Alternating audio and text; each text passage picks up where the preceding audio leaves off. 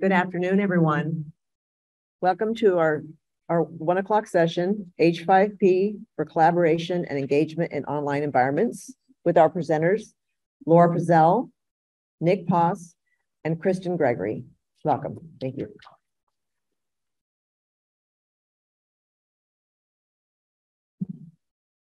Hello, everyone. I hope you're doing okay and that you're not too sleepy after having lunch. So I'm just going to open up with our introduction. And so we work for the University of Central Oklahoma at the Center for E-Learning and Connected Environments. And this workshop is basically an overview of what H5P is and how it incorporates the community of inquiry framework into online learning. And so we're going to have some demonstrations of the various types of interactive learning that can be created and added to your online courses. And so this is basically a demo rather than hands-on training. And you'll get lots of tips and tricks are going to be provided. And you'll have time for questions at the end of the workshop. And so our learning objectives is by the end of the session that you'll be able to recall what H5P is and how it can be used in a variety of fun and enhanced, really cool ways in the online learning environment, and have an understanding and overview of the community of inquiry framework and why it's important to be used in online courses. And so we're going to begin first by showing you the examples of H5P, and then we'll explain what the community of inquiry framework is, the COI, and then we'll help reinforce the engagement aspects of H5P in online environments. So now Nick will present. 1 second, I'm going to start sharing our screen for our Zoom peeps real quick. All right. Yeah. Okay. Everyone, my name is Nick Poss. And first off, thank you for coming to our session. It's been inspiring today to hear all these ideas and presentations from people that are also passionate about creating better online learning environments. So thank you for all the other presentations that I've gotten to go to before presenting here. So I'm here to talk about H5P. H5P is a user-friendly, intuitive tool that allows course designers to insert interactive activities onto pages in whatever LMS you're using. So let me show you what I mean. Get this out of the way. So this is a sample page that I made on D2L. And this is an example of what our pages would have looked like before we started using H5P. You'll see there's a lot of text explaining concepts. We've got some images, and then we can also embed videos. But what's missing here, and what is possible with online pages like this, is to create activities that students can do to sort of like practice or assess their understanding in a more informal way than if they were taking a quiz or doing an assignment that was graded. So let me show you what using H5P would look like. So keep in mind, these activities are just some of the activities that are available with H5P. So, but here we used an H5P activity to just kind of test the students' understanding initially of this concept, hardwoods versus softwoods. So you can kind of like test your understanding here. So what do y'all think? Is a pine tree a hardwood, softwood? Hardwood. Let's see. Oh, it's a softwood. I know. What about an ash tree?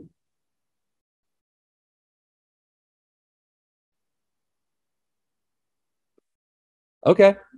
Okay, that's pretty good. Pretty good. You did. Thank you, Robert.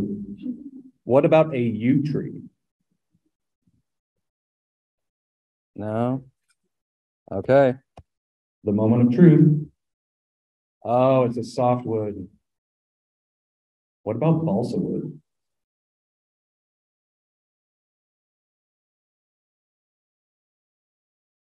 Let's see. Oh, it's a hardwood. Yeah, it really is. It has to do with like how the seeds are protected on the tree, not how dense the wood is. So I'll send you all the full HTML page. You can read it later. Yeah, exactly. Yeah, exactly. You guys, we need some work, pay close attention. So that's an example of one exercise that you can use. Another exercise that you can use that we find is really popular at our institution are the interactive videos. So here, this is a YouTube video. And the cool thing about with H5P, we can leverage this content and then add an additional layer of instruction on it. So you're not going to hear audio, but imagine you're a student in this course and you're watching this video, and instead of just sort of like passively watching the video, maybe you have it on in the background while you're cooking or something, but all of a sudden questions pop up and you have to answer these questions to advance in the video. What I really like about this is I find that a lot of faculty members are hesitant to use YouTube videos because it feels like they're giving up their voice, like their instruction. But you can add another layer of instruction here and then leverage the excellent resource that YouTube is. And keep in mind, an interesting statistic is that there are 32,000 hours of content uploaded to YouTube every hour. So there's new stuff being added all the time. And then even if there aren't a lot of things specific to your discipline right now, which I find that hard to believe, but if for some reason there's a lack of content there, I'm sure that will change in the future. And you can leverage the really well-produced, well-thought-out content on YouTube and once again add a faculty member's layer of commentary on that. And with this tool, you don't just have to add questions. You can also link to your own videos. So you could then provide commentary instead of asking a question like this. Another pro of H5P is that it's easily, you can train faculty members easily to use this. Now, it takes a little bit of trial and error to get used to the interface and to see what works, but I just wanted to show you really quickly what it would look like to create an H5P exercise on this page. And keep in mind, it's not a technical demonstration, so I'm going to go pretty fast. I just kind of want to show you what the interface looks like. But another benefit of this is that H5P has a really active community. And so if you ever have questions about how to do something in particular, you can normally find it on their message boards. So I'm inserting an H5P exercise right now. And you'll see these are all the different types of activities that you can experiment with and add in. This is not, it's free for the student. Institutions have to pay to use it. But that's a good point though, is that like for students, it's free. They don't have to create an account to interact with it. It's all embedded on the pages. So this is all in D2L that they're able to do this. Start. It says Zoom events lobby. That's, do we have to hit start there? I think we need to hit that. I'm not sure. Do we have to hit that start button? Zoom question? Yeah. Okay. Cool. Okay. So there are a variety of different types of exercises, but this is what it would look like to create one. And I'm going to go pretty quick here, but this is an image hotspot. So we're able to add some commentary to an image. I just so happen to have this Sherman tree in my downloads. But we can add little spots that students can interact with.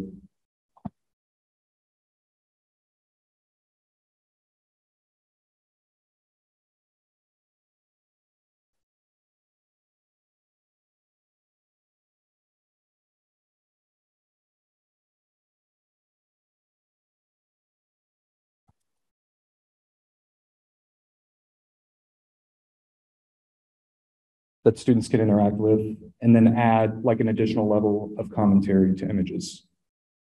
So that's what it would look like.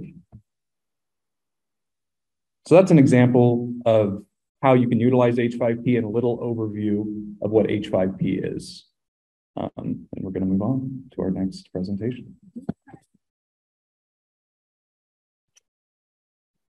I feel this is a little restrictive for me. I don't really like it. I'm going to see if I can cancel out.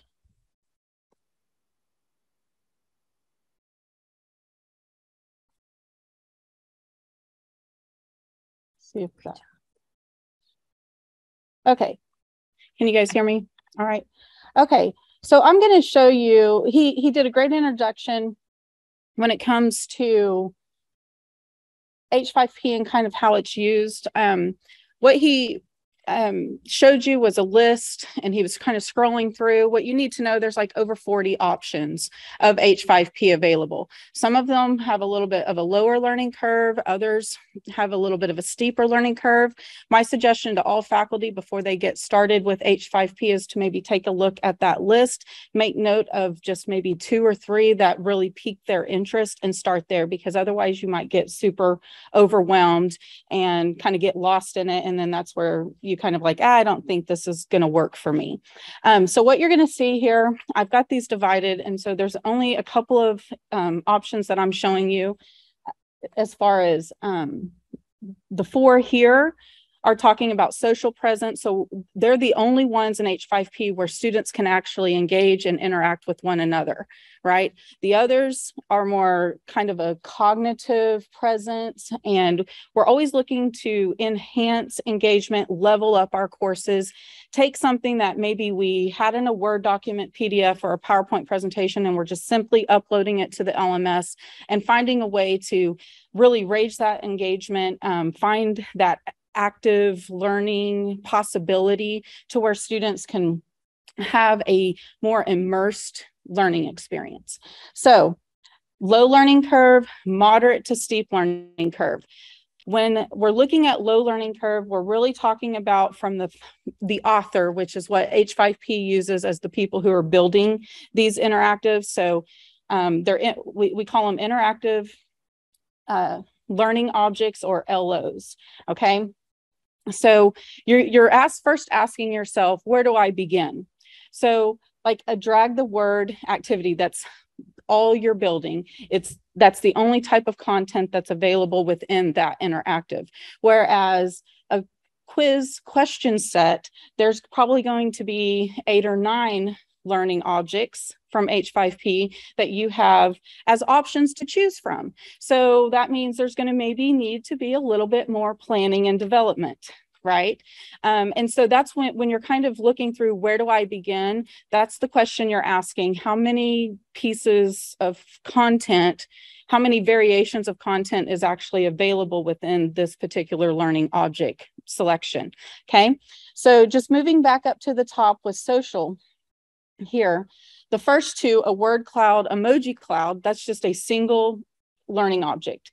You can only choose a word cloud, and the options or decisions that you're making with this word cloud. Do you want the students to type in their response, or do you want to provide them perhaps these 5 words and they have to select? And then whichever one is most frequently selected would then become enlarged in that word cloud. So that's the decision making. So when you're talking about time spent on choosing this as a potential option of something you might want to bring into your classroom, you're talking maybe 10, 15 minutes as far as decision making and planning and developing, right? You access it, there's one question you're presenting, and then you're deciding, do I want them to type? How many responses? 1 response, 5 responses, like what's the situation there, right? Same thing with like the emoji cloud. Let me see. So the emoji cloud is another really fun one. Students love emojis. I think even adults love emojis now. We're all on it.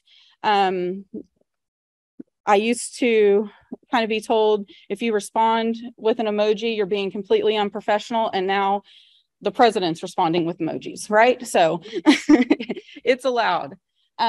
So with the emoji option, decision making, when you're talking about planning and development, we're talking about there's 30 different emojis to select. You can select up to 6.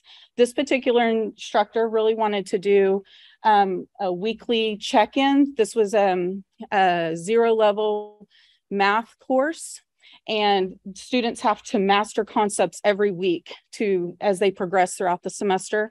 And if they start to fall behind, they may not pass that class. Well, this is a 0-level math course. Students don't want to have to repeat this, right? They're not earning credits. So often these types of, when you're looking at the social presence, instructor presence, or using some of these interactives, our instructors are using these to basically get guidance, kind of take the pulse of the class, use that, what kind of feedback, use it for feedback. Maybe the students need more guidance or tutorials or something like that, right? So, but also, so this was an example of where that was used to kind of take the pulse of the class. Whereas you could also, let me see. This is not my computer. So there we go. The multi-poll would be, when we're talking about planning and development, still a great one. Really good for facilitating polls or debates in the classroom. And if you'll click side by side right there for me, the side by side option. Planning and development, this is one that just has like 7 or 8 learning objects to choose from, right? So you can add in pictures, you can add in a word cloud, you can, let me expand this a little bit. Let's see if we can get it full screen. So very fun, but there's more questions that you might need to kind of think about how you want to order them. I put in a nice little image at the top, introduced it. This one here is a word cloud. So that's where they are typing in a response, right? Whereas this one here is I've given them an option and now they are selecting a response, right? And then as I'm building this, I'm also saying, well, what I think would be nice next would be maybe a little image. And then I'm asking them, how do they feel about this particular in-person type classes? If they do go to a classroom, this is like an image where they can select where might they stand. So very interactive, or pick to sit. So these are those decisions when you're deciding how you want this to flow. These are more content options. So it just takes a little more time. So building the word cloud would take me 15 minutes, whereas this one from top to bottom might take me an hour. And that's kind of trying it out and then saying, yep, this is how I like it. This is what I want. And then giving it a go. Right. And so how do you expand it or make it small again? Okay. So all of the social presence, these types of interactive live engagement options, you can download results and have that, it's downloaded to an Excel doc, CVS doc, or whatever. You can reset the games, you can have them open for as long as you want, or make it a very narrow thing. So they work great, whether it's in the online environment, but as well as in a face-to-face environment. The chase is just where you can actually hold live competitions. So when we're talking about can this be done in an online environment? Yes. And they're very easy to build, and students absolutely love them. And when instructors actually decide to jump off the cliff and say, okay, I'm going to go ahead and give this a go, they are now hooked. They're addicted. And as we continue to redesign courses, they might have only started with 1 or 2, and now we're seeing them in all the modules on some level. Okay. So the next 2 here that's in view, I keep talking about planning and development, and you keep hearing me say learning curve. So when you're learning any kind of new thing, it takes a second to get oriented, because if it's the first time you've had any kind of contact with it, it's disorienting, right? So with my faculty are like, well, I don't really have time to go through all of them and look at them and take this deep dive into it. Where do you suggest I begin? These right here, these 4 here are the ones that are go-to, with drag the words being the number 1.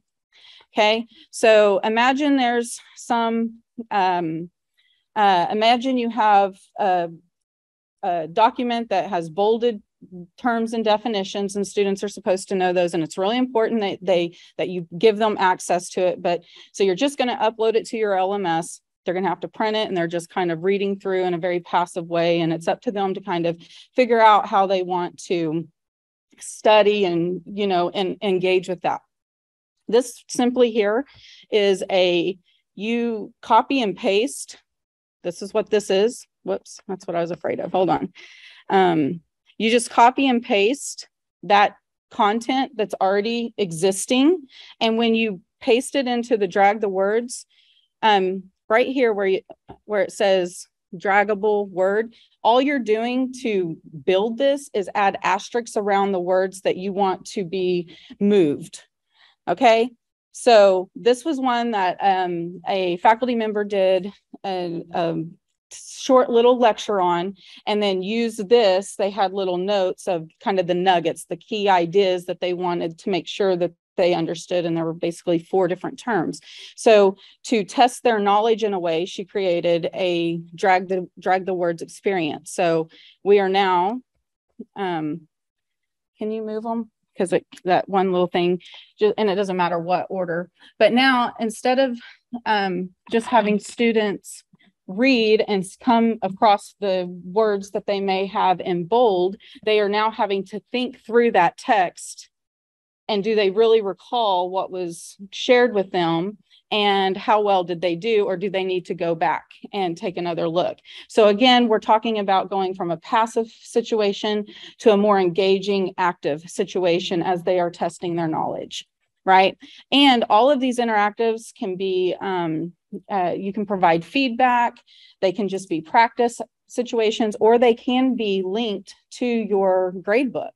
And they can be gradable items. And those are just some of the decisions you're making when you're choosing. So the ones at the top here, what's the drag the words, a crossword puzzle, similar thing. You're identifying something, and then you're having them go through different concepts and engage with it in just a little bit of a unique way. Students love the novelty of it, to be honest. They're used to just having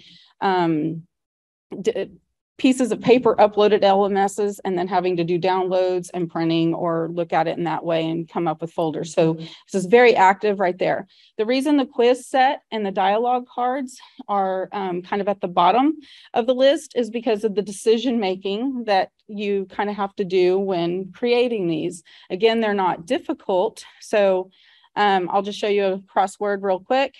When we're talking about instructor presence, this was an instructor who put a little blurb, whoops, sorry about that, guys. Sorry, put a little blurb and their little special right here at the top about why this is important. This was a practice activity, but it helps drive the motivation to actually maybe engaging in this interactive, right? Going back to the quiz set. So again, test students' knowledge, or maybe you want to just kind of know where are they at, where are they starting with. So this is an example of a quiz. And so all of the H5P has just multiple choice options. So if you're building it, you could just insert 1 multiple choice question, or you could have 50 multiple choice questions. This one, because it's a quiz set, it's allowing a variation. So not only are they having maybe multiple choice options, but they are also having maybe mark the words. That's a single learning object, or multi-select as an option, right? You can also have the choice. It's not mandatory, but you can choose to insert feedback if you want. So students do really well when you're able to give them feedback, especially when it's instant. And so a lot of the H5P interactives are really great for formative forms of assessment, right? Those low stakes and or practice exercises, things like that. This one here, the dialogue cards, I'll play around with it for just a second, but you're actually going to get to use it in just a moment. This was one that was an in-class activity where the faculty member put these scenarios on the board and would ask them questions, and then students would have to give an answer. So there's like 6 different stages that they would have to choose from. So they would call out, and then they would discuss, why is it in this stage or not, right? Well, this little button here for someone who's not getting that in-person experience, but still wanting to have a more enriching experience. Now there's where the teacher can kind of, or the faculty can put in their comments that would have been that enriching experience that would have been in the face-to-face course, you know, those little special things. And right there, it can be video, it can be text, it can be images. So it's just a way to really enhance learning in a profound way. So again, think of terms, think of flashcards, but then also here's an example of like a scenario, right? Where you're kind of going through it and they're getting to interact with that content. A lot of H5P stuff is being used for those golden nuggets, those little pieces that the teacher just do not, or the faculty does not want them to just pass by as they're reading something. They're kind of pulling them out and then highlighting them and presenting them in a way that's very active. So the ones down here, just to kind of go through this a little quicker, you've already seen an interactive video, and you've also seen an image hotspot situation, and I'll show you an example of a few. But the moderate learning curve, what that means is that you have a few more options, and it might take a little bit of practice as the author or the person who's building this to really get the hang of it. So you're going to do something and then you're going to save it, preview it, and say, ooh, I like that, but I want to change it here or there. So pretty much devote an hour or more to the planning, developing, and creation of this. When I'm helping people who are wanting to do this, if I'm not the subject matter expert, then it depends on what kind of information that they give me on how quickly I can move through it. So one might take me just a couple of hours to pull together for them, and then we're just doing some very minor tweaks. Whereas if they were working on it, it might have only taken them an hour because they already know what they want, right? So just like Nick kind of showed, there's different possibilities. And so just to bring to light, you can see multiple choice question. There's I think there's volume going. You know, there's other kind, all the mark the words options. There's the drag the drop. You would think is easy, but there's a couple of different layers to it that it can be disorienting. But once you figure out the flow of how you're supposed to put things in what order, all of a sudden everyone loves it, and there's drag and drops all through their courses, right? But you kind of have to slow down that first time that you do it. So really great. This one's really catching fire at UCO. The hotspot is another really good one. Not sure why it's not showing. And the timeline. So with the timeline, this faculty gave us a handout or sent, and it was like 5 pages in length. So imagine that's what's being handed to students, uploaded as some document that they have to download and try to figure out how to digest and do something with, right? And so what's cool about timelines, you can have text, you can add video, you can add pictures. Again, just kind of the layout of it is just a little bit more engaging and digestible as students are interacting with your content. And then lastly, yeah, because the pages were so long. Yeah, 3 instructional designers teamed up to pull this together for this one faculty member. So, and she was just fine, happy, just giving the document to the students to figure out what to do with, right? And so us pulling this together, it wasn't that it was hard and it took 3 smart people to try to figure out how to do it. It was just time consuming, right? Because there were so many things that needed to be added on it, and trying to get her to maybe consider trimming and, you know, focusing. And anyways, it might have been better to break it into certain errors and have 3 different timelines. You kind of have to work with what you get, but still, for the students now, we're always thinking about what's the student's experience. And this now being presented in this way, students are going to enjoy encountering that content way more than a 5-page list of stuff that's just super overwhelming, right? Now they can actually look at a video. They can actually look at a picture that's associated with it or something more, right? And then the branching scenario, I would not say that this one is difficult for me. If I'm not the subject matter expert, creating a branching scenario for someone would be difficult for me, but not the subject matter expert, because they know what the consequences are. They know how things need to proceed, but we're still talking about planning and development, right? Having an idea of what kind of scenarios or dilemmas or situations you're wanting to present somebody, and then have how they should, if they select this, what comes up? What are 2 or 3 things? Where does it lead the students? But again, sometimes we might do some sort of active learning in a face-to-face class, and we're like, I can't even wrap my brain around how to create some sort of learning experience in the online environment that mimics this. Well, branching scenario is a great solution for those who are interested in. And now your online students are having a more engaging experience as they are going through your course. So I'm going to turn it over to Lora. She's going to actually talk to you in more detail about the community of inquiry framework.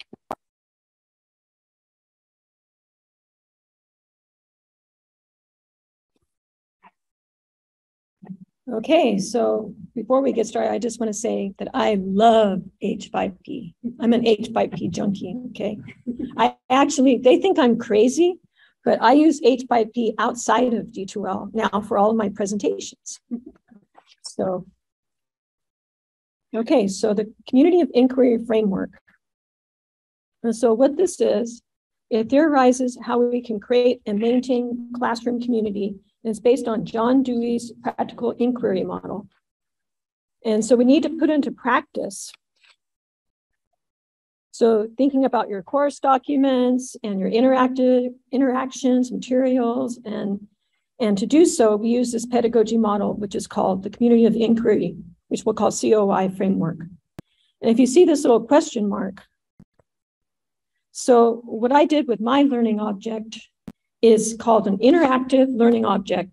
It includes a presentation, an infographic, an accordion, and also flashcards.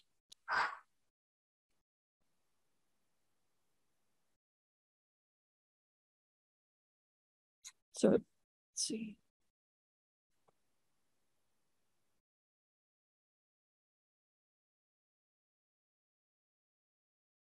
Yeah, I can do that.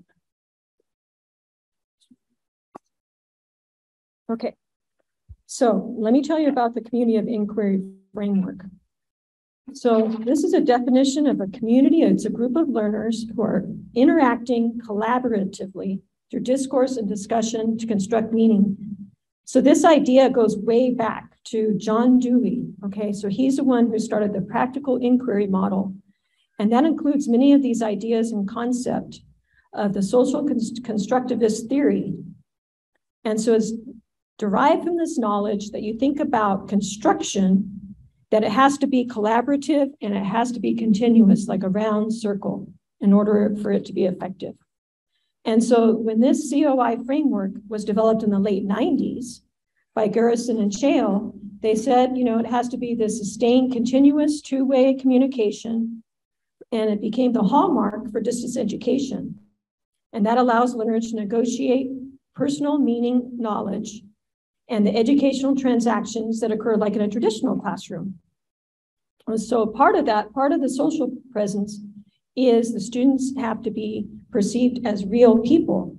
So in order for them to do that, they have to be able to project themselves into the online environment in a way socially and emotionally. And often this can also mean that they have to be vulnerable.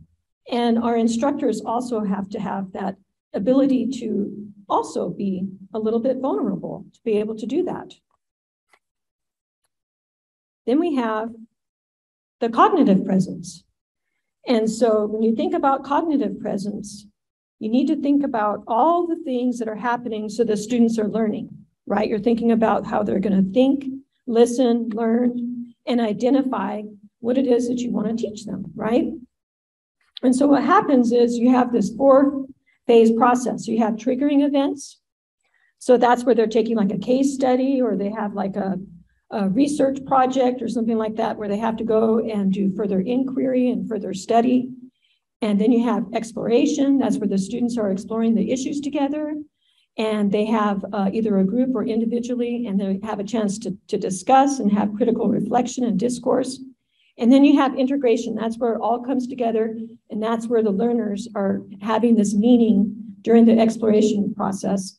And then resolution, that's where they apply the newly gained knowledge in the educational setting or the workplace. And so the best part, of course, is the spark, which is the instructor's presence. Instructors provide the spark of the learning. And that begins at thinking of as the instructional designer for the online course, because when instructors are teaching online, let's face it, it's more work, right? More work. They have to plan and prepare the course of the studies. It continues during the course as the instructor facilitates discourse, providing instruction when required. Now I'm going to show you this infographic. So here you have this infographic that's, you can find this on the web. So you have the social presence, you have the cognitive presence, the teaching presence. All of this overlaps to create this great educational experience for your students. But the instructors are the spark. Okay, now we're going to go over with the flashcards. So now you guys all want to come up. We also have this handout on the tables, and there's also a handout that you can find online that shows this on one side, all the interactions and the COI, with also a link to a great website by the researchers of the Community of Inquiry Framework. You can find it on the Zoom room events.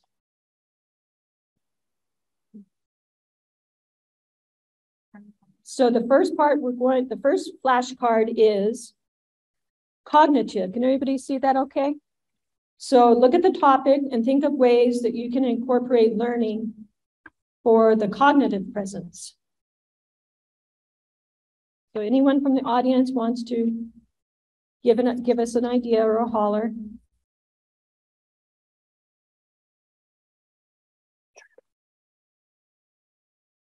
So here are these ideas. So setting the high expectations for students' inquiry. And that's when you think of the H5P, drag the words assignments, creating the interactive presentations, using the timelines, image hotspots. I don't think we had a chance to show you the image hotspots yet. But also you can do the crossword puzzles, the quizzes, creating scenarios and dilemmas, all kinds of fun things. Okay, so now from the social, what do you guys remember from the social aspect of H5P that you could use? The word clouds, yes. Anyone else?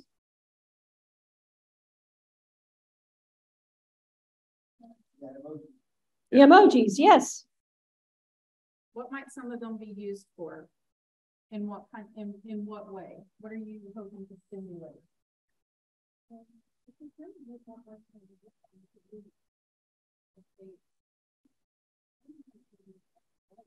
Like a poll as a word cloud, okay? Yeah. I like that. Instruction.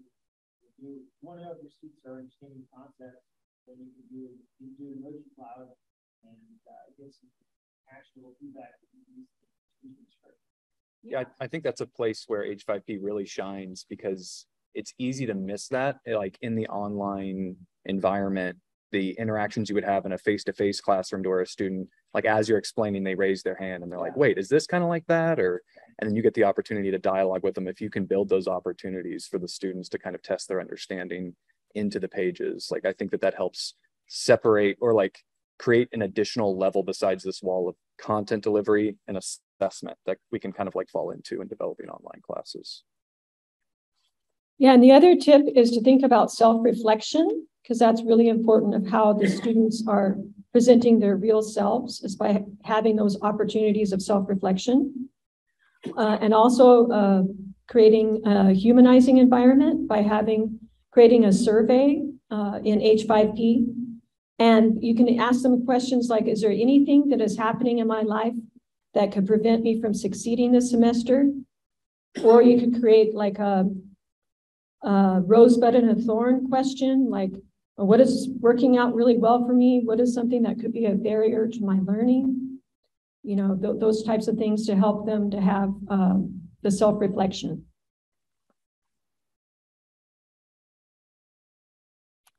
Okay, now we're going to talk about the instructor's presence.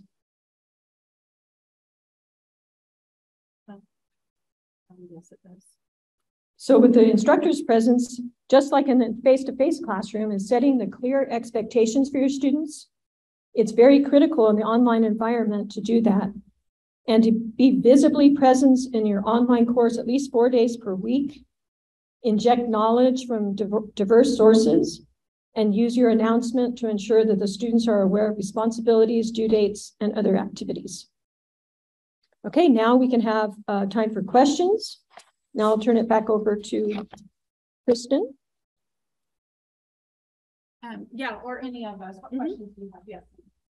Well, first of all, these are really useful things. I love what you have done, for example. We are piloting H5P.com, and we are trying to figure out. Okay, this is better. We're trying to figure out whether it would work better to have instructors as creators. Because, you know, we have women and more licenses. Whether it would be better to have instructors as creators and just sort of turn them into, or use more of a development model now licenses for instructional designers and other developers who work with the faculty to develop their own H5P content. Or whether to kind of do a hybrid of that, where we have some instructors who are ambassadors who take it, run with it, and tell their colleagues. What did you all do? How are you doing? Yeah, that's a really great question.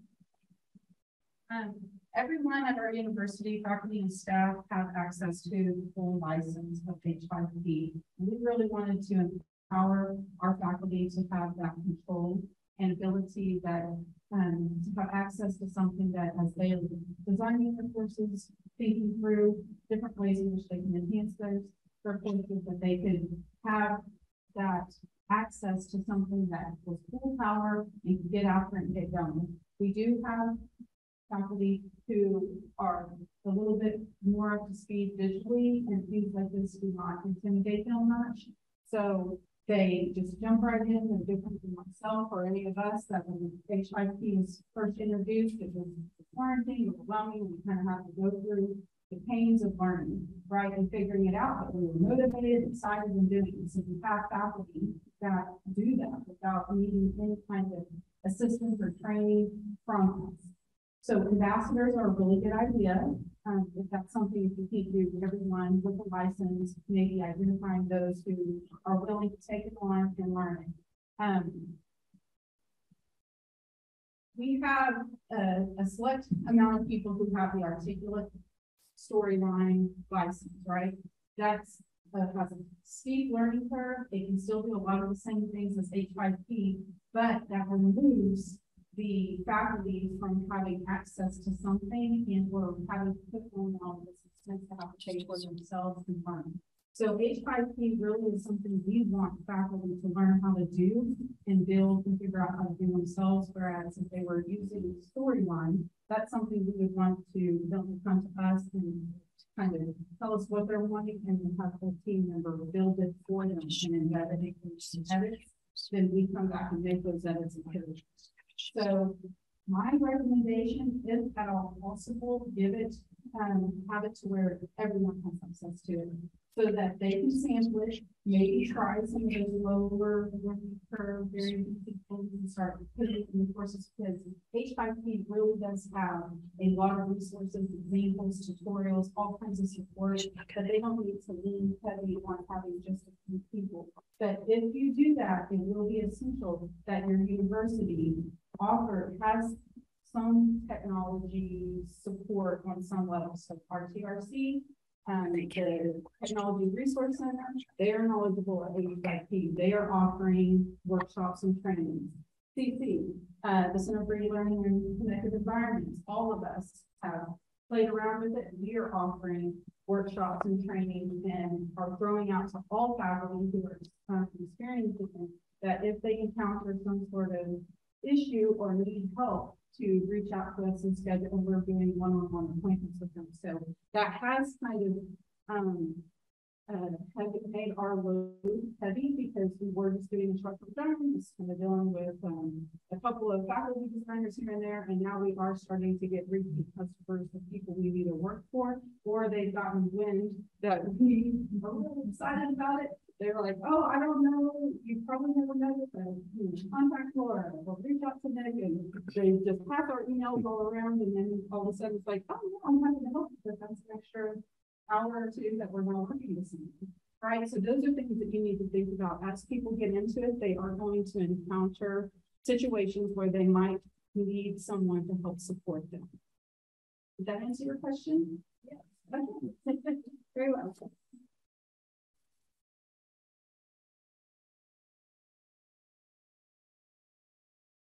I'm just wondering if you all have any knowledge of the accessibility of these tools. That kind of concerns me a little bit with all the cool stuff. Yes, they are accessible. And I'm gonna let Nick speak on that. They actually have a list of all the ones that are passing all the accessibility tests, that I'll let him speak. So really quickly, just to make sure that our people on Zoom can hear, there was a question asked about the accessibility of these exercises. And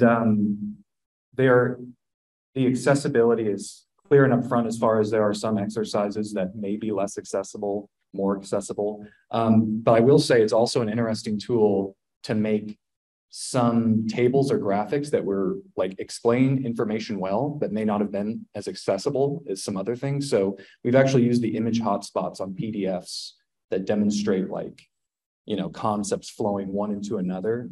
But then there's a way that that's organized in a way that makes sense for screen readers as well. So you can actually use that to increase your accessibility in some circumstances. Oh, and one other thing too that I want to bring up is that all of these exercises work on mobile phones as well. I find that the majority of my students are using that to make their way through the HTML pages. So something to be aware of. And one more thing that we didn't get a chance to cover because it's a whole other class is that all of the learning objects in H5P, get this, they're all reusable. So it's perfect for OER. And there are many that I went to this OER press book and I downloaded several into my library. And a lot of them were like really cool, like interactive or like branching scenarios. I found one for our instructor who teaches, what is that class, Janet Handiwork teaches again? Safety. Oh, the occupational safety. So I was able to download from the OER library, one on safety in buildings, and then she added that to her class.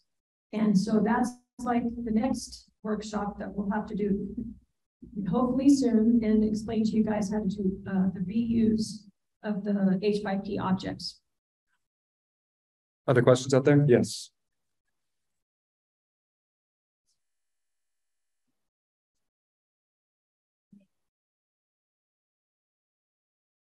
Sure. Yeah. So the question was, are the exercises automatically accessible or automatically sort of like open source, correct? There's a setting that you have to set inside the exercise that makes it public. But there's also ways to manipulate those settings to where maybe you could just share it within a department, or you could share it within like a group of instructors or course designers or faculty members who are working hard to create these resources. Or clone it. Yeah, or clone it. And you can modify it between instructors. But yeah, that's possible. And the accessibility is baked into it. Now, there are ways that you could get around that, right? If you don't put descriptive text for images and things like that, but that's built into the process of going through it. If we were to go through the process of building one of these slowly, like a technical demo, you would see the opportunities to be able to add those levels of accessibility. But yeah, just like anything, you could make an image decorative, right? But it prompts you to go through that process. Yeah. So I asked earlier about asked if they were free. Is there, if they're if you can download them from Pressbooks, then use them. Is there like a tier? I don't mean to focus so much on the pricing. I just want to know, like, can we adopt it or know what to do? Absolutely. And Kristen, can you repeat that for the people on the Zoom call, just so they can hear the question? Go ahead. Okay, so the question was, is there a tiered type of membership, or is this free, or how does the pricing work? With kind of the idea of like, what does it take for an organization to get this involved with how they're creating online courses? So you can go to H5P.com and they have some videos for free, not the full package for free. So here at UCO, we have the full package. So all the 40 or 50 different options that you can choose from, our faculty are not limited. So they're going to get to do the chase, they're going to get to do branching scenarios, and then get to do some of the more immersive types of H5P, where maybe on H5P.com, they might just give you a sample of a few of those, get you on the hook, right? But you can purchase a small little license yourself, or you can go for the full big one package and try to get everyone at your university. So lots of great opportunities, but mentioning the OER, right, they're almost done. So you guys right now can go out to Pressbooks, like Lora mentioned. You can find H5P interactives. You can download those and you can put those into your course, just like you would add in a YouTube video. You don't have to have a license to use those, right? It's just if you want to create it and, you know, kind of take that next step, right? Then you might have to go for a different kind of access package. And they're almost done to where worldwide, you're going to have full access to tons of OER already created H5P things and all kinds of subject matter. They're almost done wrapping it up. So definitely keep your eyes open and bookmark this once it comes, because it's going to open your world. You're not having to, what I would like to say, I don't want to recreate the wheel. I don't mind editing and changing some things, but sometimes it's just nice to see some really good examples and then just tweak it to make it my own.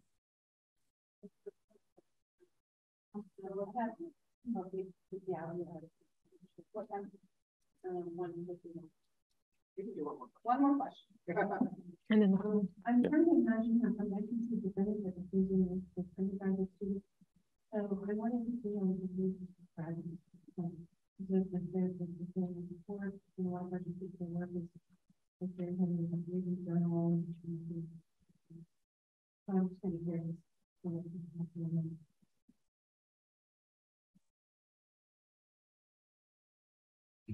Okay, all students love them. It doesn't matter if they're undergraduate students or graduate students. It really, when you're talking about wanting to them to maybe engage in a higher level as far as an interactive, they have options for those. It's just going to take a little more planning and development to create those, right, interactives. Again, just go to H5P.com or H5P.org. You can look at all the different variations or what we call content types or learning topics that they have available. And then you can, with your content in mind of how you think you might want to use it, say, ooh, this one seems really interesting. I want to actually dabble and kind of play around with that. But as subject matter experts, you know what your students need. You know what maybe you've done in the past.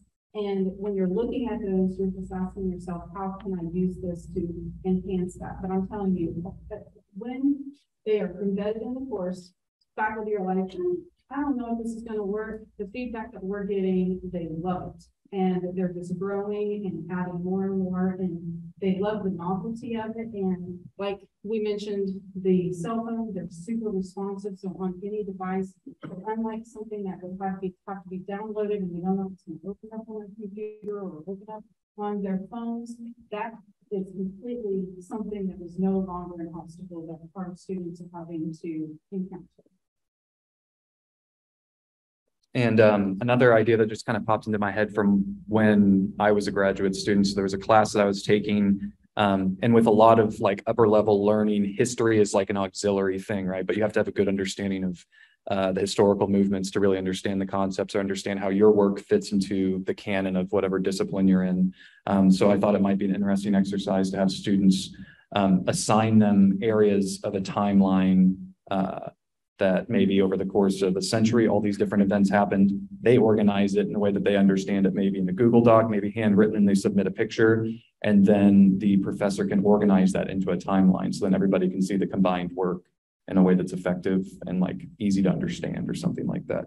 I really want to quickly answer some of the questions that have come over Zoom. Is H5P instead of Blackboard? H5P would be something you would embed in Blackboard. So it's something that you put into your LMS to augment the content that's already in there. Have you seen any issues using different browsers like Edge versus Chrome? So I haven't experienced any issues between browsers, but I use Safari, Firefox, and Chrome exclusively. I don't know if anybody, do y'all use Edge or? No issues on any of the browsers. No issues. I've looked at them. I personally have not experienced it. You heard it here first. No issues. Okay. So, let me know. Okay. Well, I think that's all we have time for, but we'll be hanging around if y'all have any questions. Thank you so much.